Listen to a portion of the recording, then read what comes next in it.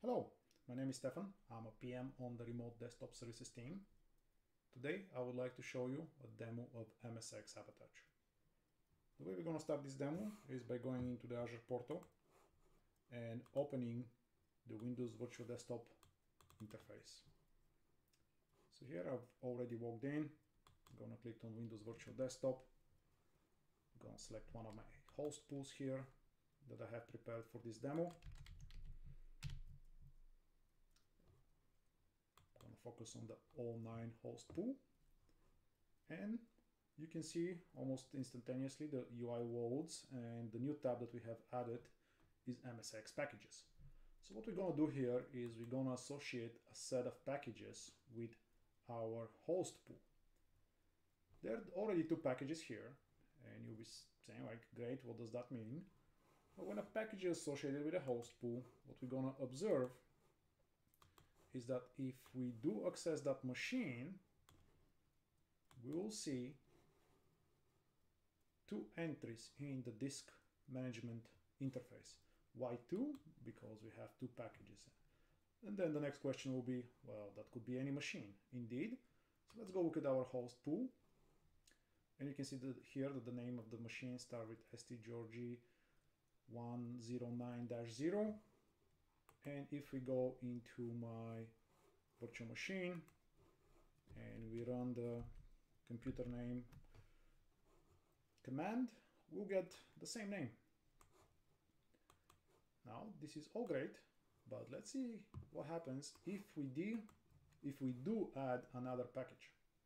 So we're going to click add here, and we're going to get the add MSIX package UI.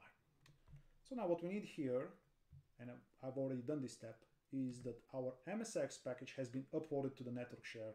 So I'm just going to point to that network share by using the UNC path of the device. And when I say device, I mean the MSIX image. Here's my path.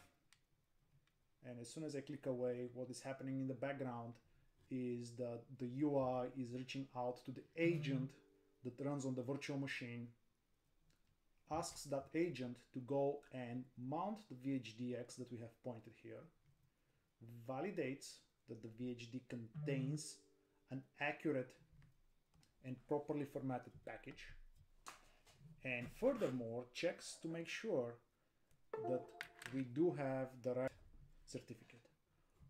And in this case, all has been completed, and we can tell that by the fact that we have populated this drop-down with MSIX packages. Now I'm going to make this package active, as I want to be able to use it right away for my users. I'm going to click add. And you can see the package has been added to my machine. Now if we go back into the VM and we wait here for about a minute, because this is the polling interval, what we're going to see that our package will be mounted as a VHD here. So I'm going to refresh a couple of times until the change picks up. And here you can see that at one moment, as I was too distracted refreshing, a new volume has appeared. Now that volume could be anything, but I do claim that this volume is exactly the one MSIX image that we attached. And to confirm that, we'll click detach VHD. And here you can see that it points to the same path that we provided in the UI. Excellent. So we've added a package to our host pool, and that package has been staged.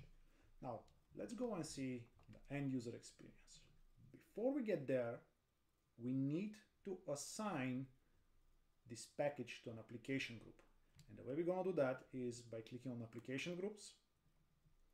And here I've created 2 application groups of type desktop. And the one I'm particularly interested in is the first one. I'll click on it. And right now, if we go under applications, you can see that it only has the session desktop, which is the default behavior for Windows Virtual Desktop. Now let's go again and click add.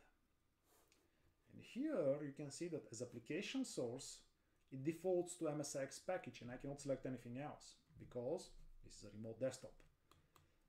Now when I go into the MSIX packages dropdown, you can see three options, and these are the same three options that we have in the MSIX packages tab of the packages associated with the host pool. No surprise here. So I'm going to select Visual Studio Code. I'm going to provide a descriptive name. I'm going to click Save. Now, you might be thinking, great, let's go and sign in and see what the user gets. No, there's one more step. I'm going to go ahead and assign some of our test users here.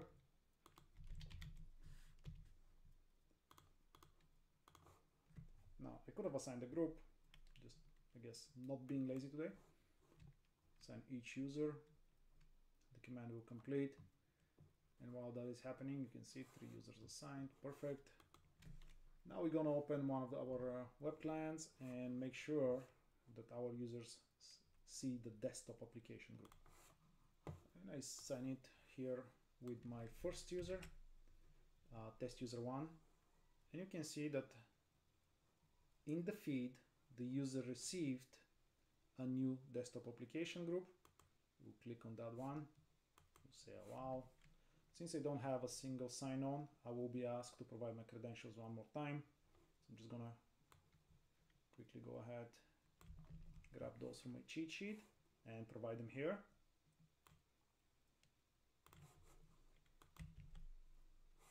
And then the password for the user.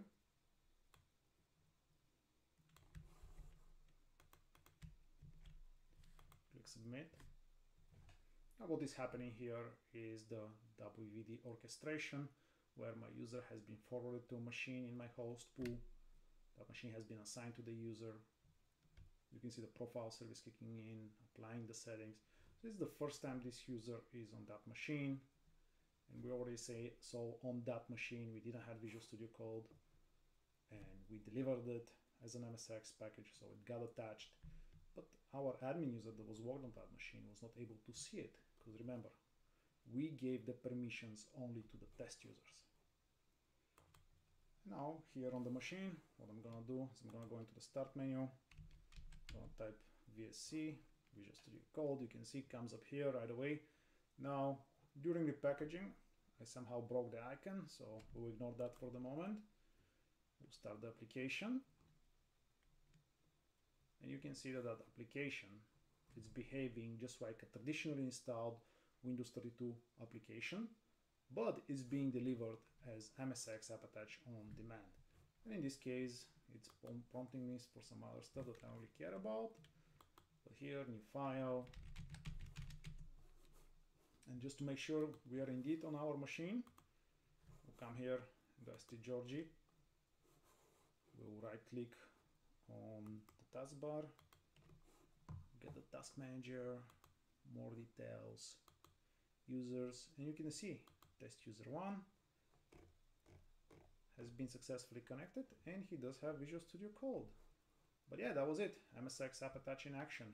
So just to recap, we added the package, we saw it dynamically being delivered. Then we also observed that the admin that has not been given permission to the package was not able to see it, although the application is on the machine. And once the test user has been given permission, that application appeared on their start menu without ever being installed. It has been app attached. Thank you.